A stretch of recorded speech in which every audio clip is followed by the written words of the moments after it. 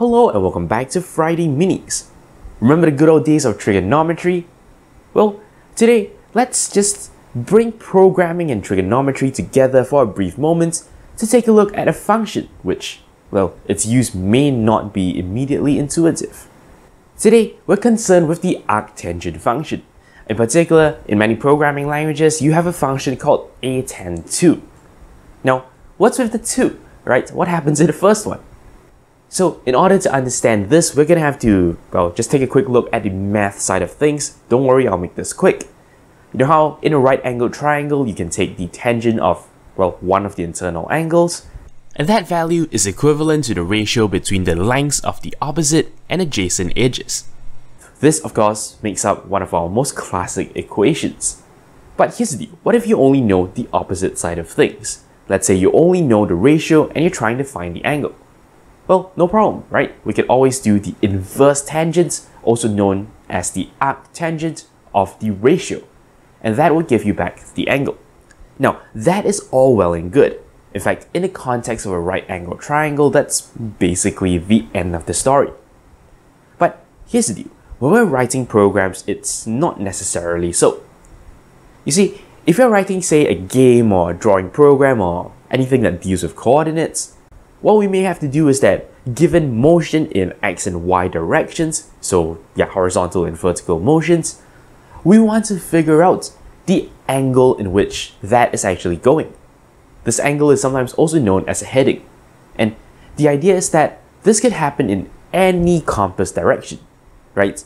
Depending on whether your x and y values are positive or negative, you can essentially move, well, anywhere in an entire circle.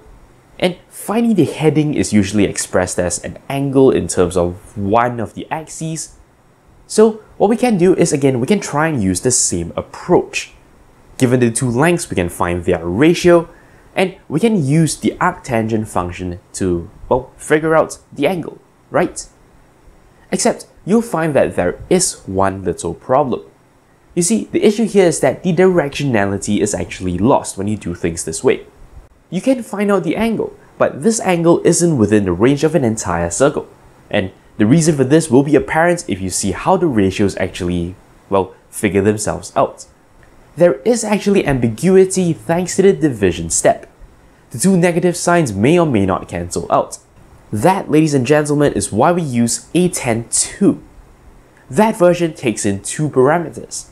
Instead of pre-calculating the ratio, it will calculate the ratio for you, but at the same time, it can tell whether each one of these numbers are positive or negative.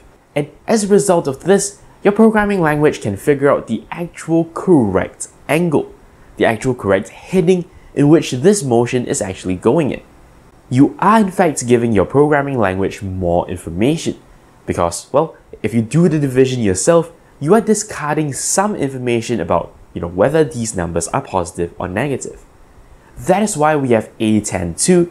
And in fact, anytime you're trying to do something that is essentially an inverse tangent, you will probably be better off using the atan2 function instead of using, well, the normal arctangents. That's all there is for this episode of Friday Minis. I hope you've gained some insight today. But until next time, you're watching 0612 TV with NERDfirst.net. Thank you very much for watching. If you like my work and are feeling generous, you can shoot me a one-time donation on PayPal or sign up for a recurring one on Patreon. Of course, you can simply like, comment, and subscribe. You know the deal. For more videos, links to my channel and a related playlist are on screen. Thank you for your support.